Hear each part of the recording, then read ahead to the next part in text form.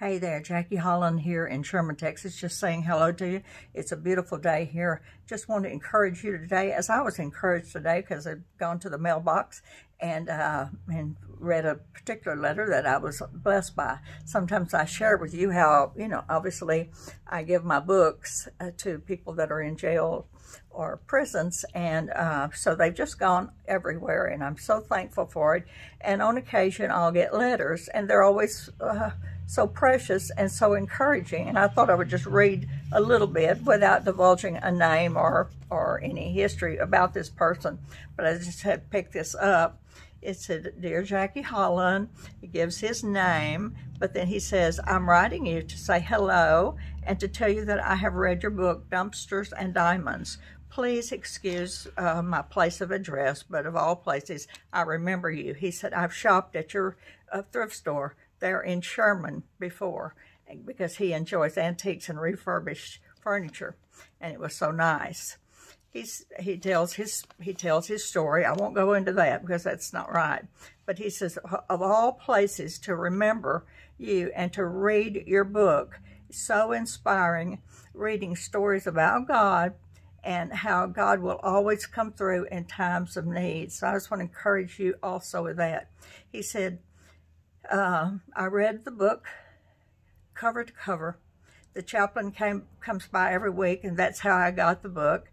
But he also mentioned that you went through COVID sickness, and so I'm sending prayers and good health to you."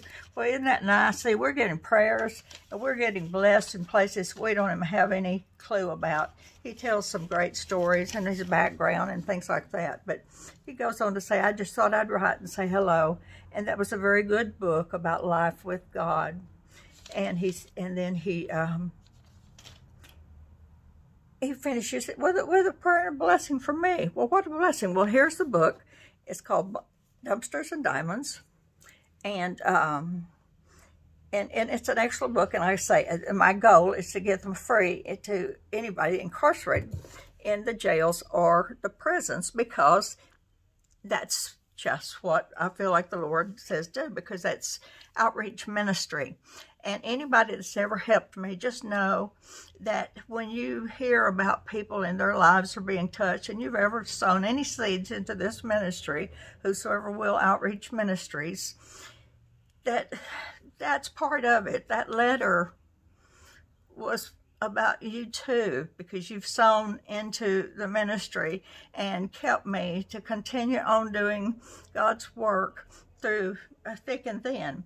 This says an empowerment for men and women. So it's just true stories. And so it's not about selling a book either, but you could definitely give an offering. I'll send you a book.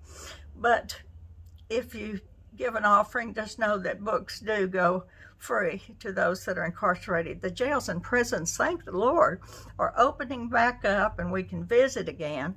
So I'm excited about that, and I know they're excited to have visitors, and they call it church.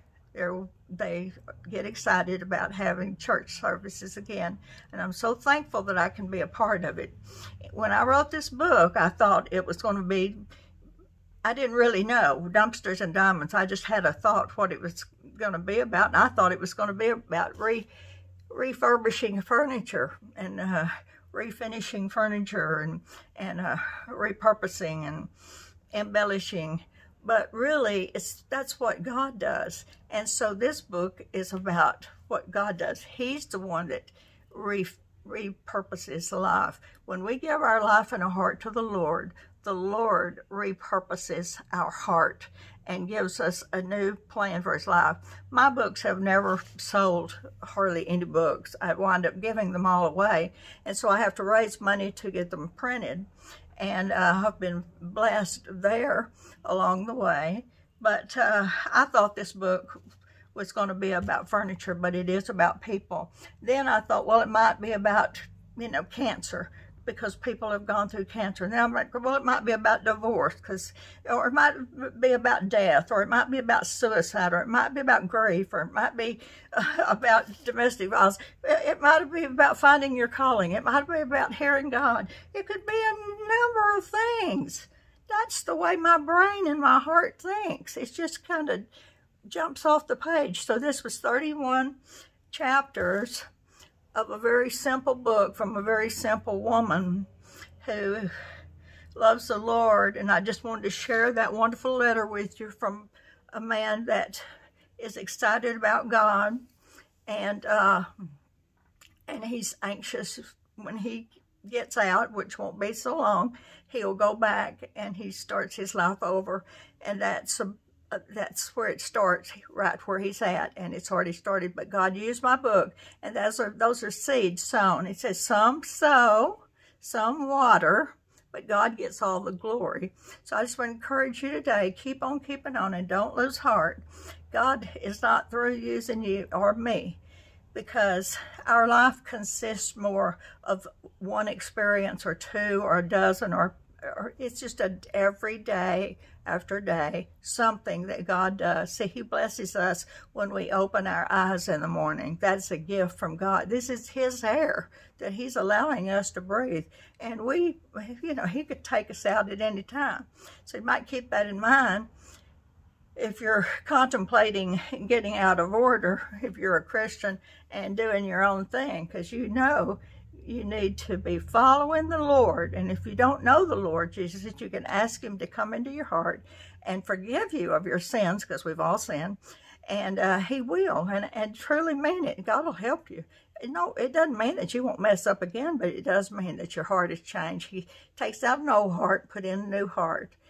A beautiful heart, a beautiful heart. You have a beautiful heart. God loves you so much. I love you. Father, bless my friends today. Thank you, Father, for what you've done in the past, what you're doing in the future, and that today is a new beginning. Old things are passed away, and all things become new. And so we thank you, Lord, for that, and we bless your holy name. God bless you, friends. I love you. Have a great day.